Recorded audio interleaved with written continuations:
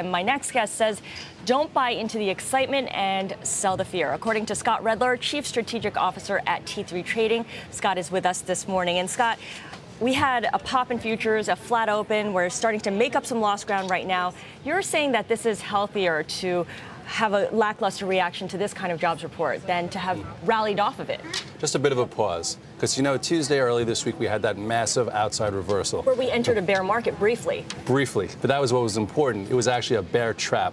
That was the day, short term, the bears lost control because we went below that range of 1101, popped back above it. So that was technically bullish. But the question was, how far would we go? Right. So we just had 3 strong up days into a jobs number. So on the 4th day, you want to see a pause. You want to see digestion. You want some people actually feel comfortable about buying up here and not thinking like they're chasing the market. This way you have more people committed to this move so it could last longer. A lot of people were saying the gains over the last 3 days were a short covering rally, or at least sparked by short covering. At what point does it become something more substantive, driven by real buying power? Well, that's exactly what you want to see. You want to see commitment to it. At first, shorts get squeezed, bottom feeders come in saying, you know what, we're down a lot, we're down almost 20%. But then what you want to see is you want to see it hold higher. You want individuals that missed the first part of the move say, you know what, on this pullback, I'm going to buy it. So you want to see some higher lows come into place. Because right now we've had a trend of lower highs, which is technically bearish. If we could break above 1190 to 1195 over the course of the next maybe 4 to 7 sessions, we could break that trend, and then I think we could see 1250 to 1300 come the end of the 4th quarter.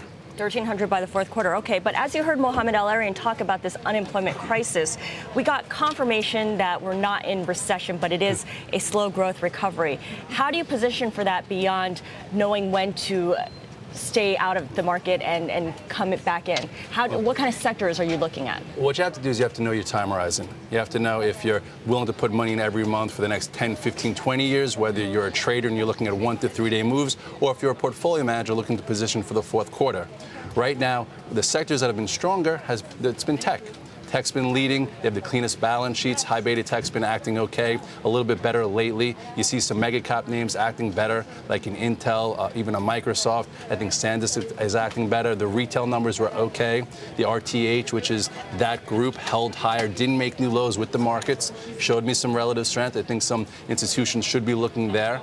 And you just have to really actively manage your portfolio because we've been now in a 14-year range. We were in the same spot in 1998 and 2002, 2004, and we're back at what, 1170, and it's 2011. So, but there's been massive ranges. Right. And if you actively manage those ranges and you take an active approach, you could benefit from the market versus just being frustrated by it. All right, let's talk about what's going to come out next week. China reopens for trading, so you'll have the hard landing commentary come out once again. And of course, earnings kicks off as well. What are you going to be looking for on a fundamental basis from both China and earnings?